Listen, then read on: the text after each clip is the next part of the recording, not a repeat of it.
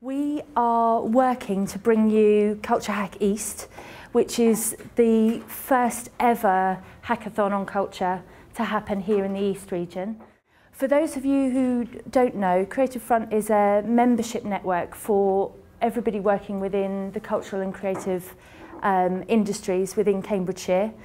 And we are working with the Arts Council England to bring this event to you.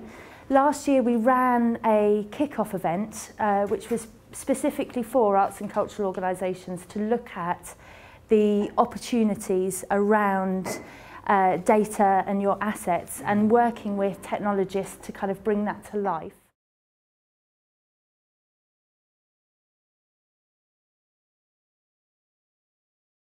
If you could do anything with digital within your organisation, what would you do?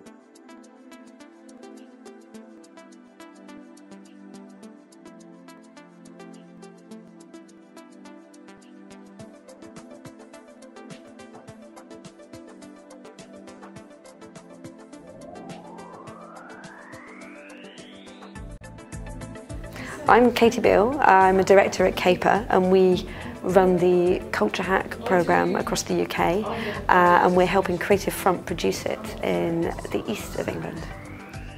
For me, Culture Hack is really important as a bridge between arts and technology and the creative industries. It really fosters innovation, it allows for fast experimental prototyping with arts data that's never been released before. It also allows people to come together in a room and think up ideas and network and forge relationships that will then go on to develop other projects in the future.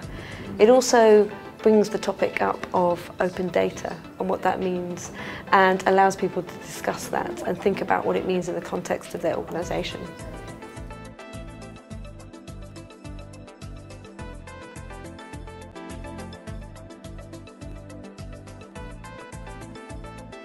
I'm Georgia Ward, I'm the Digital and Creative Economy Relationship Manager for Arts Council England East, and I am part of the board for Culture Hack East, which is led by Anglia Ruskin University and CAPER. Arts Council has a 10-year strategy which is called Achieving Great Art for Everyone. There are 5 goals, and one of the key goals is about increasing distribution of art to basically get more people engaged and participating in the arts. And the best way to do that, obviously, is through digital means, or one of the ways of doing it is through digital means.